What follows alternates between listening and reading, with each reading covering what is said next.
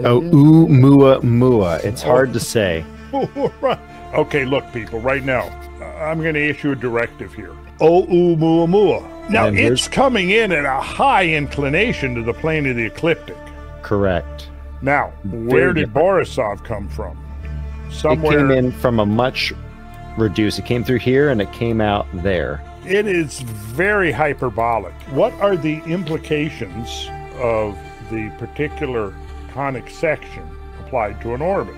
Well, here we see that all three of these, although I would say Borisov is getting mighty close to being a parabola. But what's the significance of a parabola? Three of these things, these extrasolar interlopers from some other star system have come through. Now, of course, if it had happened 100, 200, 300 years ago, similar encounter, we probably wouldn't have known it. So is this something that's far more common than we have assumed?